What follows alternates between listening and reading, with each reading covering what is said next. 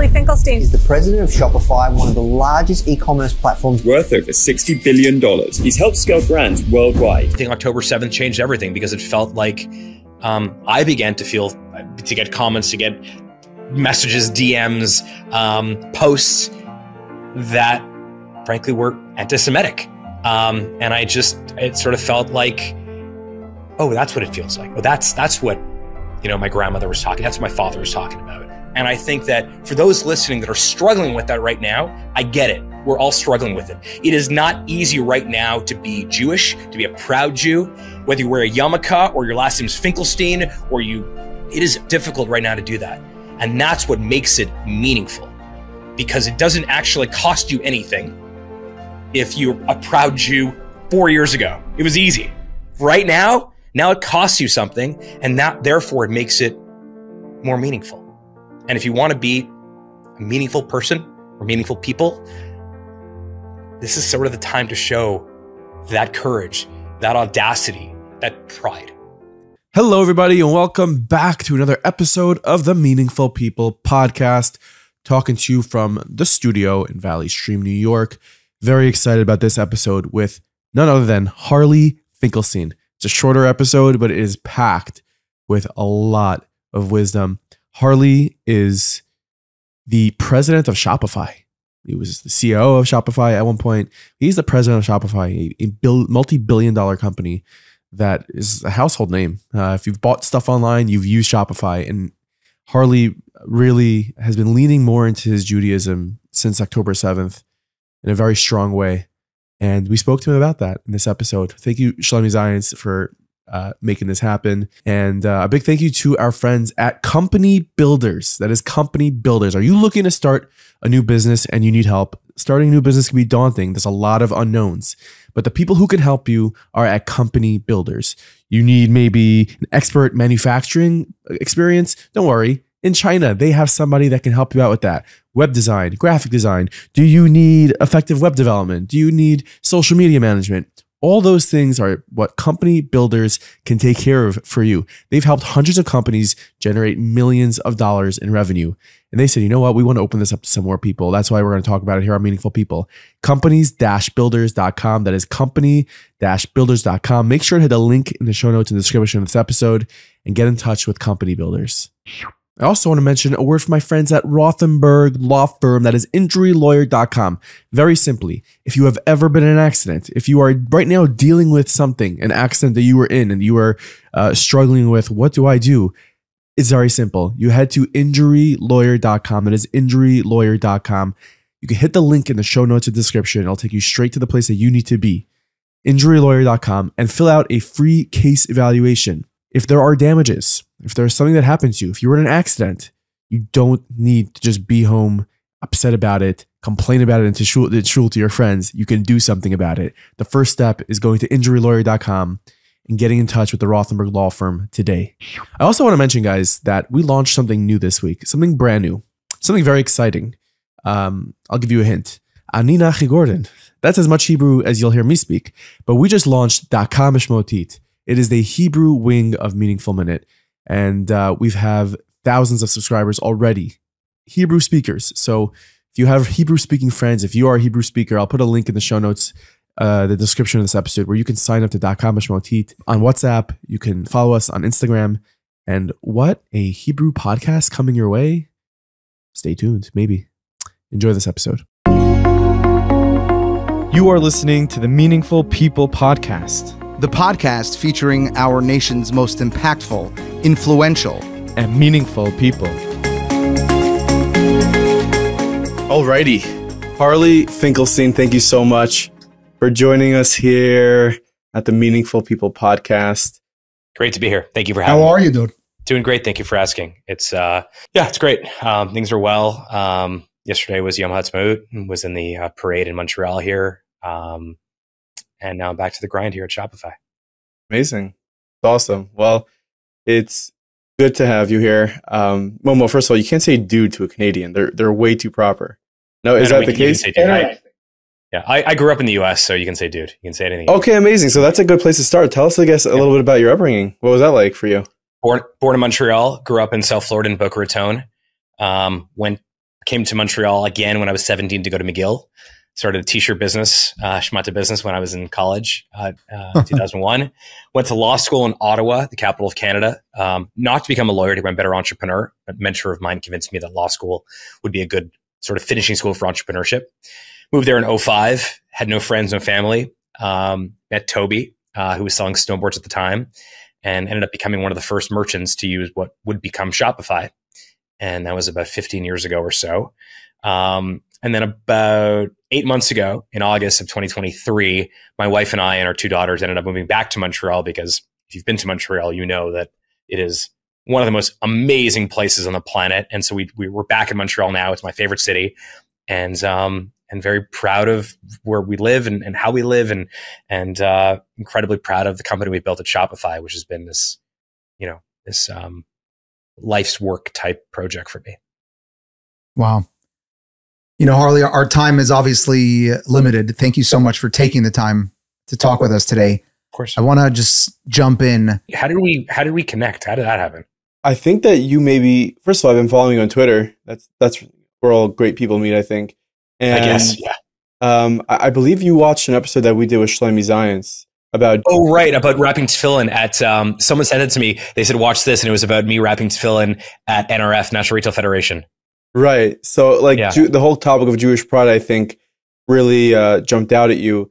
And I think that, you tell me if I'm wrong, but maybe before, but since October 7th, your Jewish identity maybe shifted a bit?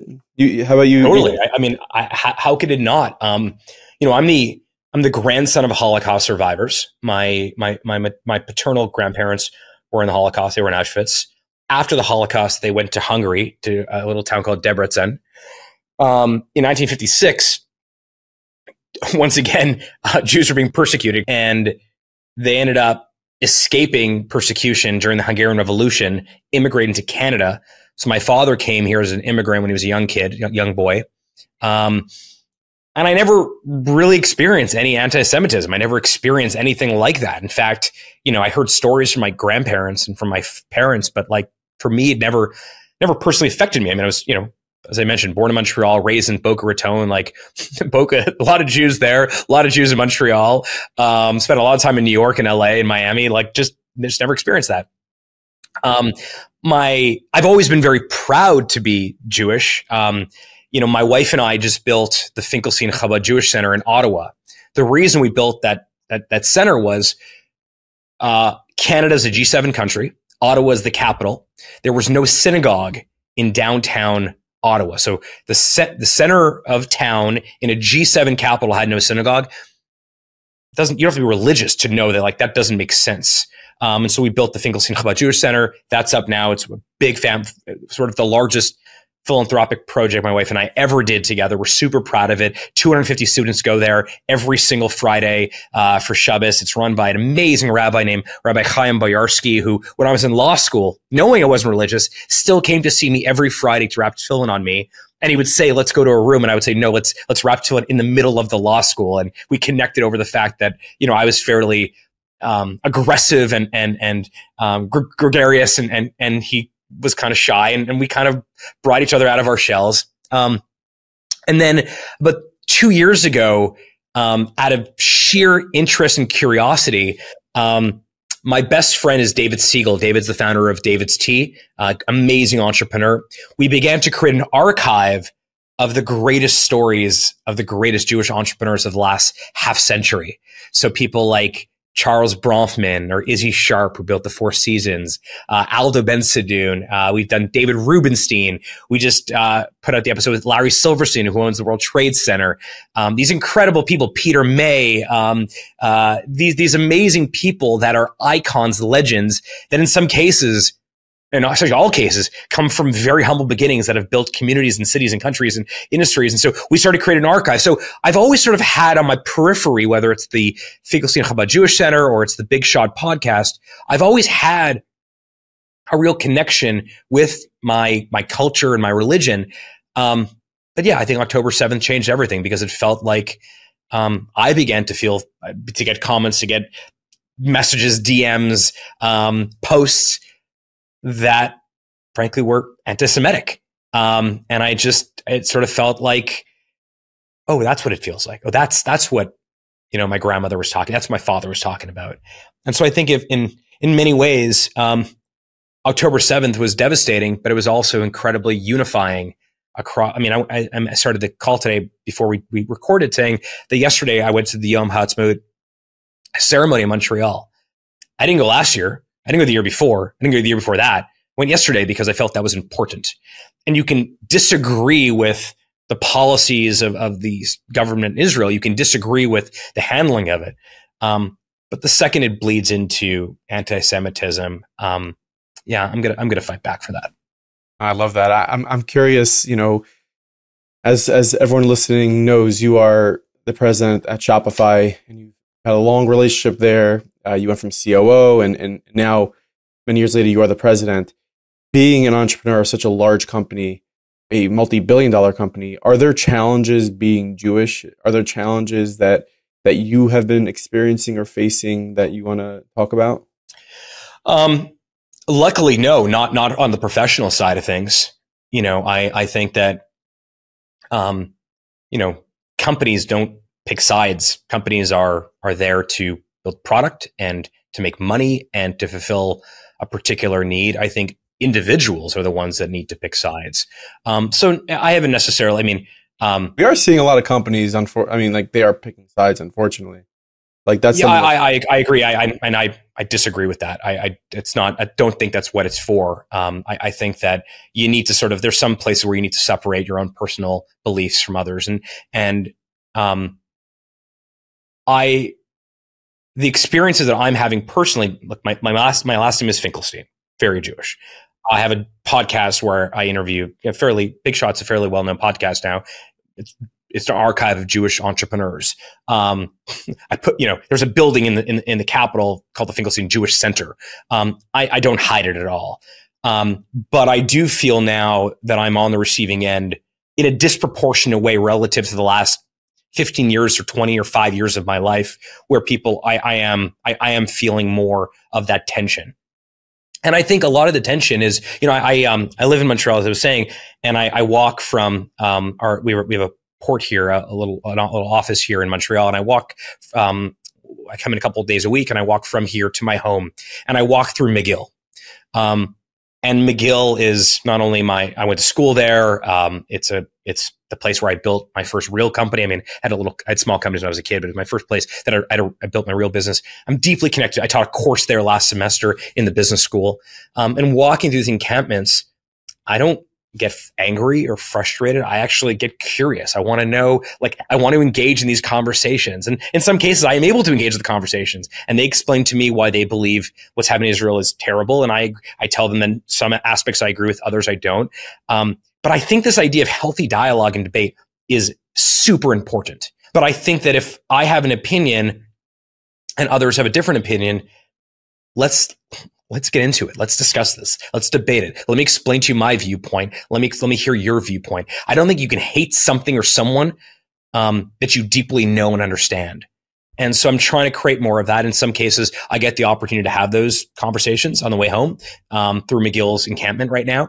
In other cases, I don't, and I'm respectful for it. But on the flip side, I do, when someone says something to me that is derogatory on Instagram DM or something like that, and I've received a few of those talking about, I'm not going to mention the remarks, but real anti-Semitic remarks. I just kind of have to ignore it. But I've never felt it up until recently. Wow. So it's that time of the episode to speak about my friends at Growtha, Josh. But who better to speak about Growtha than Josh from Growtha? Josh, what's up? Hey there, how's it going? Can you tell me a little bit about what Growtha can do for companies? We'll start with a website redesign. We're going to make your website look great. Within around 2 weeks, we're going to have the website ready to launch. We're going to show it to you, you'll love it, and then we're going to launch it. And then we're going to start the SEO on the website. In the meantime, we're also working on the Google Maps SEO optimization. We're going to help your listing on Google Maps rank much higher, and we're going to work hard on all aspects of SEO in the meantime, which means we're going to start doing over 50 articles per month on your website about topics that are relevant to your business, what people are searching for, to attract more people, more potential customers to your website. We're also going to be working on getting the negative reviews to be gotten rid of from your Google Maps listing. The negative reviews, of course, no one likes them. They are terrible. They're going to hurt your SEO, and we're going to try to get rid of them. And we're going to make a lot of SEO optimizations to the website to make our website rank number 1 in Google Maps and in the regular search results. At Growtha, we're really here to help you. We actually care about your business, and we work with over 100 companies like yours in drug rehab, home care, assisted living, ABA therapy, nursing homes, and more. We're here to help you get started, and let's start doing SEO for your website. Thanks. Thank you, Josh, for that. So guys, make sure you head to growtha.com/meaningful for 20% off the first 3 months working with Growtha. Let me tell you, I know numerous companies, people that work with Growtha, and they are extremely, extremely successful because of what Growtha does for them. So make sure you head to growtha.com/meaningful and give them a shot because you will be very happy. Let's face it, work is a routine. Not thrilling necessarily, but also not terrible most days either. Fear of job searching while employed can paralyze the best of us. You return to the same old grind even though you know there's something better out there for you. You guessed it. I'm talking about the new job platform, Purple Stairs. The platform has really taken off. I'm not surprised. Why wouldn't candidates sign up by the hundreds? They have nothing to lose. Employers are looking for people exactly like them, and they have nothing to worry about because the platform has security features that allows them to hide sensitive information and decide to share it with specific employers only. Side effects of joining Purple Stairs may include sudden job satisfaction, unexpected career advancement, and severe excitement. Go and check out Purple Stairs. Candidates sign up for free. Platform is perfect for those seeking a job openly or in confidence. Not affiliated with any recruiting company, and no recruiting fees are ever charged. PurpleStairs.com. You know, on this particular platform, we have the opportunity to sit down with a lot of different types of meaningful people, and everyone is truly meaningful. But our guests are bringing out and shedding light in very different ways. Some are famous people, some are not well-known people that are living through some very difficult challenges. And I think part of Nachi and my role is to identify in what way our guests are uniquely positioned to infuse meaning into people's lives. And being able to spend some time with you, I think what you're uniquely positioned to do is to empower our guests to identify within their Jewish pride. Whether you are someone that's on a campus that is being approached by a Chabad shliach who's thinking of wrapping tefillin with you, or whether you're operating at the highest level of entrepreneurship, leading the charge of multi-billion-dollar companies, you are able to activate Jewish pride in a way that I don't think any of our guests have ever been able to do. And I'd love to invite you to elaborate on what your Jewishness means to you and how we can more tap into and access that. Well, first of all, to quote a famous figure from history, Spider-Man, I think with great power comes great responsibility. And I think was that Spider-Man's quote? Really? Yeah, I think so. Sure. Maybe. But definitely Peter, Parker used to say that in sort of the old school cartoons. But it's true. I think anyone who's listening, anyone who's watching this, that has a platform needs to realize that, that is privilege, that is power. And so you have to, you don't have to, I think you should use that in the most positive, constructive way. My Jewishness is less about God. It's less about following a particular, my father became religious later in life, and he's a big part of the Lubavitch community here in Montreal. The rituals that he has and the customs and kashrut and being Shomer Shabbos, and I respect all that. That's just not me. My Jewishness comes from a place of frankly, pride and community. When I moved back to Montreal in August, I got all these reach outs from all these amazing people in the Montreal Jewish community saying, come for Shabbos dinner, or where are you going to Rosh Hashanah services, and come to my synagogue. And there's this connection that I feel that I have. My best friends for the most part are also Jewish too. So to me, it's a little bit less about the religious aspect and more about the cultural aspect. The reason that I think the Big Shot project or Big Shot podcast is so meaningful to me is when you hear these stories of Eddie Sunshine. Eddie Sunshine was born in Bergen-Belsen, in a displaced persons camp. It was a concentration camp, and then when the Red Cross came, it got converted to a displaced person camp. He was born there. He came with his family to Canada, and they came to Halifax and eventually took a train to London, Ontario. These are very, very poor people. Despite all that, Eddie Sunshine created the modern day REIT, the real estate investment trust concept, and created RioCan, one of the most important real estate companies on the planet. How did that happen? Larry Silverstein was a poor kid from New York City who looked up at the Twin Towers and looked up at the Empire State Building when he was a kid and said, one day I want to own those. Guess what? He eventually owned those. How the hell did that happen? I just interviewed one of our next guests is, I guess I'm leaking it here, is Leo Cooperman from Omega. I mean, these are stories of these people. Fran Weisler, the Queen of Broadway, created Chicago, the play, one of the most successful Broadway entrepreneurs in the history of Broadway. How did that happen? How did it happen? How does Fran Weisler, who is teaching or doing plays in high schools, go to become the Queen of Broadway? I'm fascinated by the plight of the Jewish people. 25% of Nobel laureates are Jews, yet we're only 15 million people on the planet. I think there is a real connection between this hard work and this ambition and this inspiration of story that is so uniquely Jewish that I'm really proud of that. And it's my family story also. I mean, I mentioned my father came here as a poor immigrant and built this great life that allowed me to build a great life that has created this momentum. And my Jewishness is manifested through things that are uniquely me. The podcast about entrepreneurship is uniquely me. I went to law school in Ottawa as a poor student and built a synagogue there because it was important. These are uniquely me. It's a very personal version of, to use your term, Momo, like my Jewishness. I'm interested to zoom in a little bit on that, and to really try to get a strong message from you. I mean, if there's, let's say, students around the world that are listening to this podcast right now with Harley Finkelstein and they're struggling, whether they're religious or not religious, but they want to identify Jewish, whether it's they want to put the yarmulke on their head and they want to, have their tzitzis out and they want to put on tefillin publicly and they don't want to be scared of that, but they're struggling doing that because of what's going on in the world. What message would you give to that student? Courage is not seen in times of peace and tranquility. Like, there's, do you guys know that company Carhartt? A lot of construction people wear it.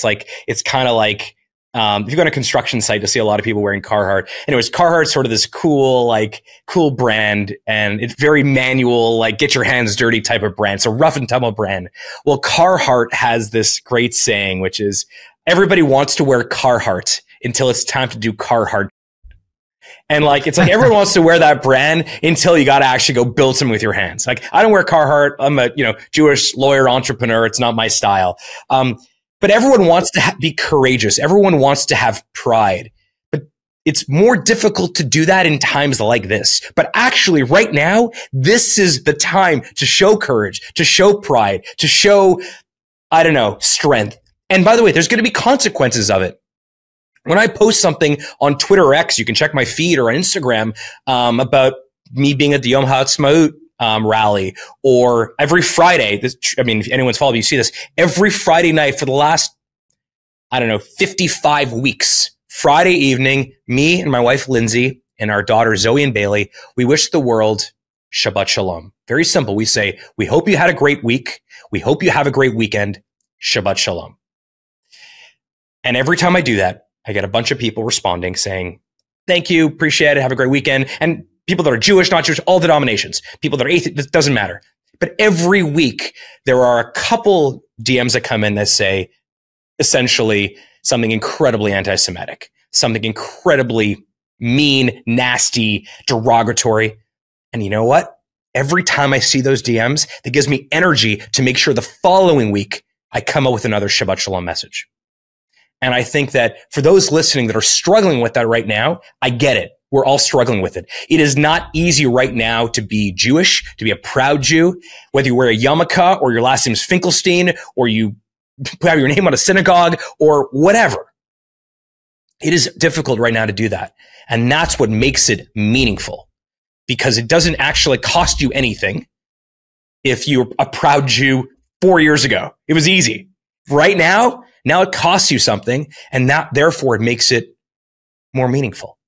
And if you want to be a meaningful person or meaningful people, this is sort of the time to show that courage, that audacity, that je ne sais quoi, that pride. And that's the reason why, to go full circle to how we got connected in the first place, when I got that reach out about wrapping tefillin, I was giving one of the keynotes at National Retail Federation at the Javits Center in January, and someone reached out to me, Yossi reached out and said, do you want to wrap tefillin? And he came in, and I came to the Javits Center. I said, where do you want to wrap? And I said, right here, right in the middle. And we wrapped. And it wasn't me being, I didn't want to be disrespectful. I didn't want to make anyone uncomfortable, but I'm proud to be Jewish. And I may not necessarily understand all the elements of the religious side of wrapping tefillin, but to me, it was a little bit of like, yeah, this is meaningful to me. And I'm sure some people saw it and thought I was a jerk or thought I was insensitive or thought I was whatever, but it was meaningful to me.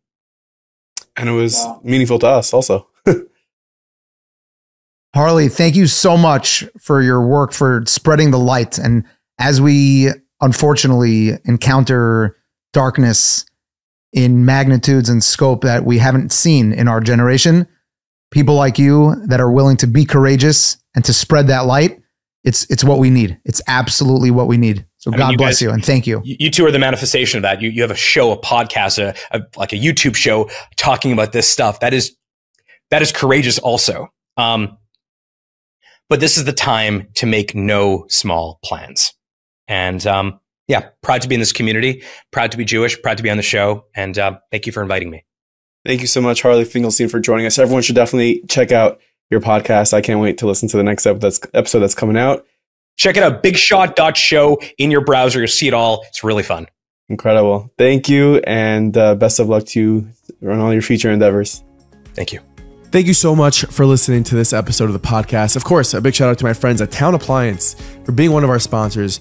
It's almost been a full year with Town Appliance, but they've been doing things for longer than a year. They've been part of the community, taking care of everyone's appliance since 1979. So head to townappliance.com, and make sure that if you are in need of appliances, especially around Yom Tov season, which we are in, that you are taken care of with townappliance.com. They're the best. Yalla po. Anyways, thank you for listening. Really, really appreciate all of you who listened. Please leave some feedback. Leave a comment on YouTube. Leave a email at nachi@meaningfulminute.org. Leave a review. Follow us on Instagram. All 200,000 of you, we are so happy to have you there on Instagram.